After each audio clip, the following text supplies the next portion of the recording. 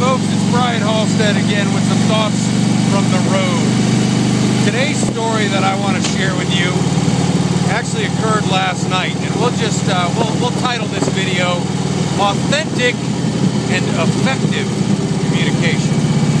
And the story goes like this: I had a lady contact me yesterday, a friend of mine, that is interested in having a commitment ceremony with the gentleman that she's in a relationship with, and she asked me if I would be willing to officiate for this ceremony.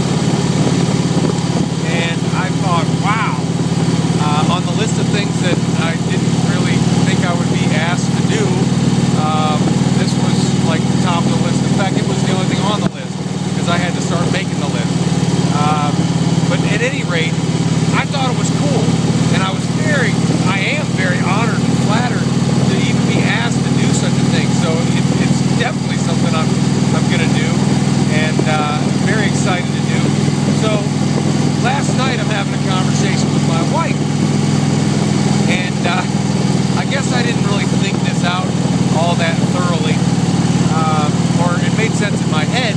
But what I said to my wife when I started trying to share this conversation with her was this: hey, a friend of mine, this lady that I know, asked me to marry her.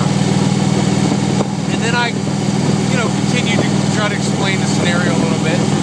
And my wife started getting irritated. And she started asking questions about, well, who is this woman? How old is she? What does she do? How do you know her? And I'm thinking, well, that's kind of odd.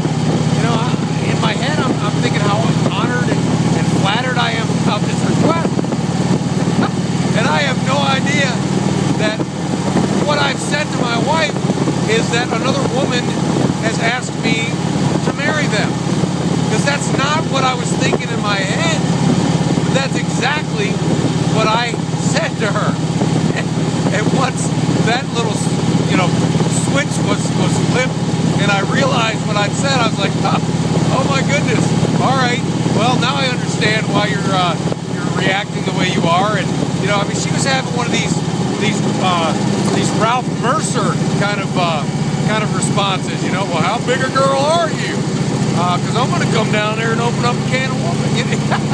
So at any rate, I just thought that was an interesting little personal experience that I'd like to share with you guys, because communication is everything, and I absolutely believe in communicating authentically, and at the same time you got to be careful to make sure that not only is it authentic, but it's actually correct, and you're communicating in an effective manner so that your message is being made clear, and you don't have things happen like what happened with me last night, where I ultimately told my wife that somebody else had asked me to marry them. My thought from the road for the day: enjoy the ride.